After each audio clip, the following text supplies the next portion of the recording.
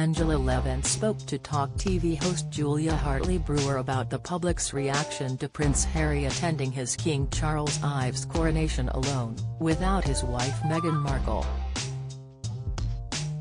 The royal biographer was asked whether she felt the right outcome had been decided, and she was quick to air her opinion on whether she felt it was right for Meghan Markle to stay in the US. Angela said, "Well, it is an outcome.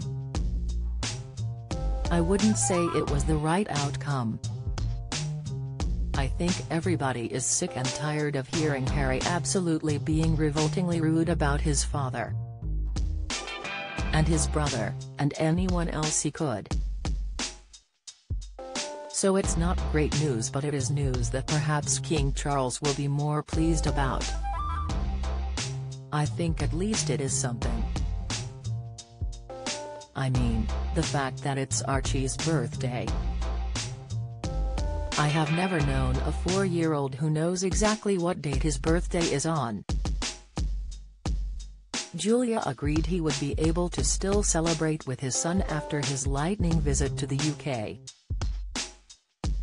The Talk TV host continued, "We understand there were some negotiations about where they would sit in the Abbey. Whether they would have a ceremonial role at all, whether Archie would have some sort of role in the ceremony. Would they be able to appear on the balcony? There are some claims it was Kate, the Princess of Wales, who basically said not a chance, they are not on the balcony." Jumping in to defend the Princess of Wales, the royal biographer said, "No, she wouldn't. She's a very polite young woman who keeps herself to herself." Julia interjected, "It doesn't mean she doesn't have an opinion, Angela." To which Angela responded, "Well, of course she has an opinion, but she wouldn't try to overrule the king, would she? Don't miss."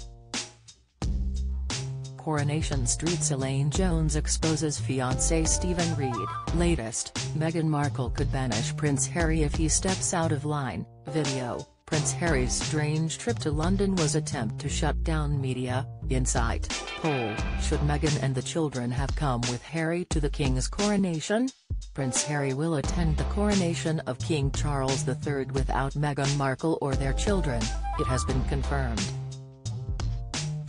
But do you think they should go with the Duke of Sussex? Vote in our poll here. She likes him, she wouldn't do that, she wouldn't try to overrule Camilla. She wouldn't sort of lay down the law, she knows her place, she has always known her place. Harry will join more than 2,000 guests at Westminster Abbey on May 6. It will be the first time he has been seen with the royal family since his controversial memoir Spare was published. The event falls on the 4th birthday of Prince Harry and Meghan's son, Prince Archie, who will remain in the US with her.